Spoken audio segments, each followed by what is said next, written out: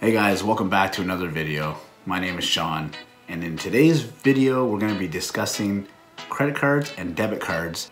Also stick around to the end because there's going to be a joke at the end and I want you to tell me if you understand it. Everything you need to know about the joke in order to understand it will be in this video. So pay close attention. Let's not waste any time, let's jump right in. Now this video is another suggested video by one of my WhatsApp group members. Syed from Somalia says, difference between credit card, debit card, MasterCard, and Visa card, and how they are used in the world. Here in Somalia, a few people know and use credit card and debit card, but that's very rare, to be honest. So I'm confused with them. Help me out. First, let's discuss the definition of a credit card. A credit card is a small plastic card issued by a bank or a business, allowing the holder to purchase goods or services on credit. But what is credit? Credit is the ability of a customer to obtain goods or services before payment based on trust that the payment will be made in the future. So basically, you use this card to purchase something and you'll pay the bank or company back later with interest. What? What's interest? Interest is extra money you have to pay back to the lender on top of what was charged. So let's say the lender charges 15%. You bought something for $100, you have to pay the lender back $115. Now I'm not a financial advisor, so I'm not going to get into the monthly payments, the minimum payments, and interest rates. I'm just giving you a basic idea of how they work. And just for your information, the two largest credit card companies are MasterCard and Visa. Now, what about debit cards? What is a debit card? A debit card is a card issued by a bank allowing the holder to make a purchase and have the money deducted from their bank account. These are very convenient and eliminate the need to carry money around. The bank also charges a monthly fee to use these cards. But again, I'm not going to get into the monthly charges or percentages. I am just giving you a basic idea of how they work. So, to sum it up, a credit card is money that's not yours, but that you pay back later with interest. And a debit card is your money, but you also pay a monthly charge for it. Let's move on to how they are used and what you'll see when using them. I went out and took a few videos to show you how to use these cards. When at the POS machine, POS stands for point of sale, credit cards and debit cards are used the exact same way with one exception. When you use credit cards, you typically have to sign your name on the receipt for the store to keep for their records. Take a look at this card. It doesn't matter if it's a debit card or a credit card. They all have three payment options: tap, insert, and swipe. Now let's start with the most convenient way, tap. The tap option is available to cards that have the NFC chip embedded on them. NFC stands for Near Field Communication. To use the tap option, you simply tap or wave the card over the POS system and it reads the card and charges either your debit card or your credit card, depending on what card you're using. Just take a look at this video that I took, and I am tapping. I tapped the card on the screen and it charged my card. Next is the insert option. Again, another chip embedded into the card, and it's called EMV. EMV stands for EuroPay, MasterCard, Visa. To use this option, there is a slot at the bottom of the machine that you insert your card into. The card stays in that slot during the whole transaction until you're done making the payment. Be sure to remove your card when you're done. Don't forget your card. And the oldest option of the three is the swipe option. On the back of your card, there is a magnetic strip or magnetic stripe. It's also known as a mag strip. Now, if you're one of those people that pronounce it strip, be aware, strip has a second meaning. The other meaning of strip is to take off all your clothes.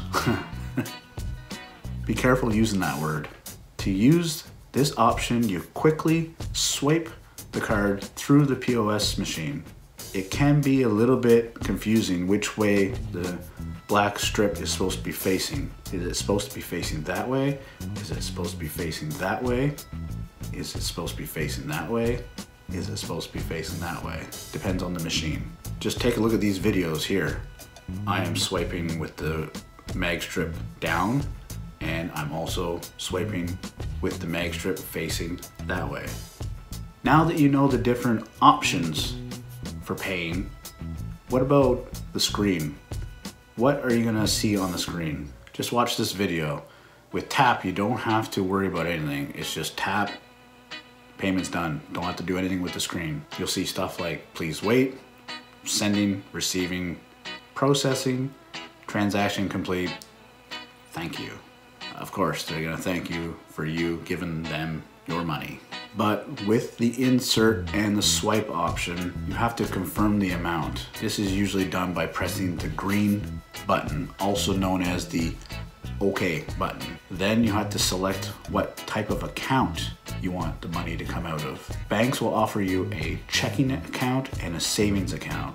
These are shortened to CHQ and SAV. I'm not sure what type of bank accounts they have in the UK, but I'm sure my buddy Gino will comment below and let us all know. By the way, guys, if you're not already following Gino's channel, I'll leave a link to his channel below. It's called Real Everyday English, and it's a great channel to learn English from. It's always good to learn English from other YouTubers with different accents. It helps you understand this crazy language that we call English. Okay, back on topic. So you've selected the account type. Now it's time to enter your PIN. PIN stands for Personal Identification Number, and this is used to finalize your purchase. The PIN can be from 4 all the way up to 12 digits long. Oof, I would not want to remember a 12-digit number. And this number just helps to protect your account. It's like a password. Sometimes we lose our card or someone steals it, and if the person stealing your card doesn't know your PIN, they can't take any money out of the machine. But if you have tap enabled, they can go and make a purchase. But with tap, the limit is usually $100. If you make a purchase anything more than $100, you have to insert or swipe. Okay, you punched in your PIN, hit that green button, hit that OK button, and then you'll see the normal please wait, do not remove your card, sending, receiving, processing, approved, thank you. Okay, that's how successful transactions are done.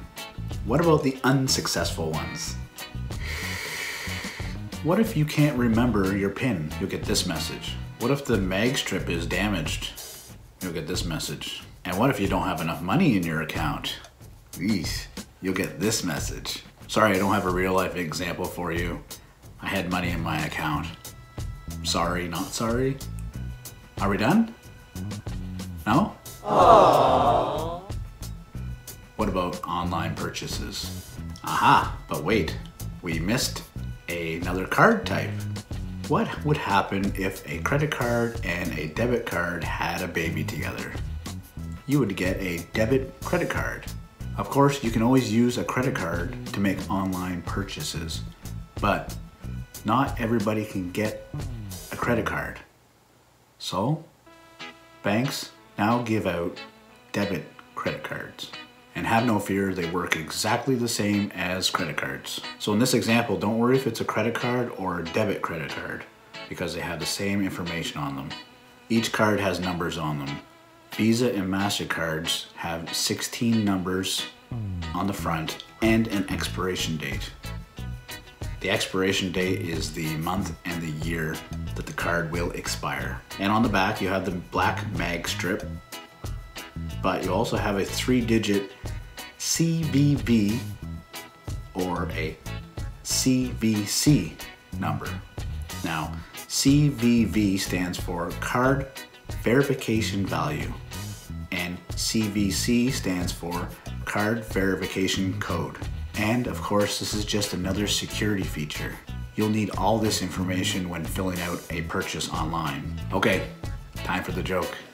Had a bad mix-up at the store today when the cashier said, "Strip down, facing me." Apparently, she was referring to my credit card. Okay, who can explain to me why this is funny? Why was there a misunderstanding? Let me know down in the comment section. And that's pretty much it. I hope this helped you learn how credit cards and debit cards work, and I hope you learned some new vocabulary along the way. If you want to continue learning, you can check out these videos right here. And of course, smash my face, give me a good old punch in the face, and subscribe to the channel.